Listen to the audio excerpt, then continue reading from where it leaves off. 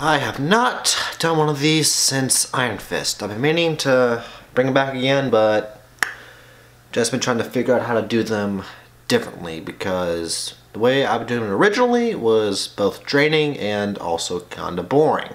Since we got some pretty decent information on the Freeform Cloak and Dagger series, I thought I'd bust out my old brain and make a quick Cloak and Dagger 101 video.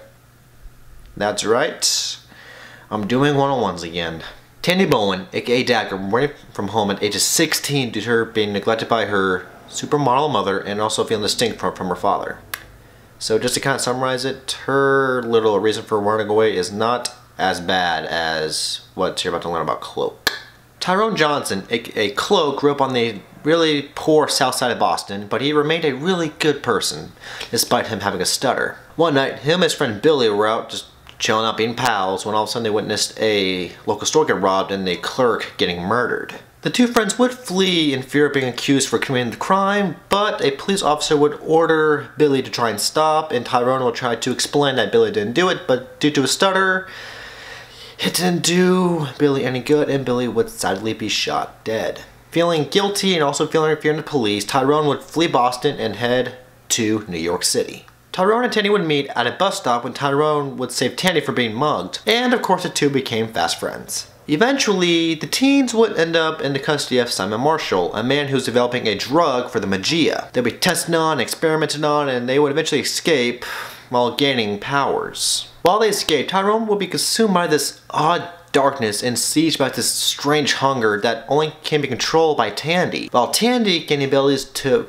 create light daggers. And that is pretty cool. They would eventually become vigilantes under the names of Cloak and Dagger, wage war on drug-related crime, killing Simon Marshall, and also helping runaway teens. They would also meet some heroes like Spider-Man and the New Mutants. First off, I hope we see them team up with Spider-Man in the future, but I highly doubt that because they try to keep all the movie heroes and the TV stuff away from each other, which really sucks because I'm telling you, if they let these movie characters cross over into the TV shows and Netflix shows, there would be a lot more awesomeness there. Now, if you guys don't recall, the trailer showed us something a little bit differently.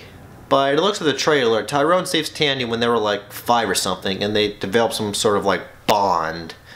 And yeah, I'm gonna have to watch the show and kind of see if they keep the origin to the comics or they kind of toned it down a little bit due to all the drugs and the Magia and all that stuff. Anyways, let me know what you guys thought of this 101 video. Sorry if it's a lot different than my past. I decided just to kind of hit the high points and not just talk about every single thing they did in the past X amount of years they've been on the comic page.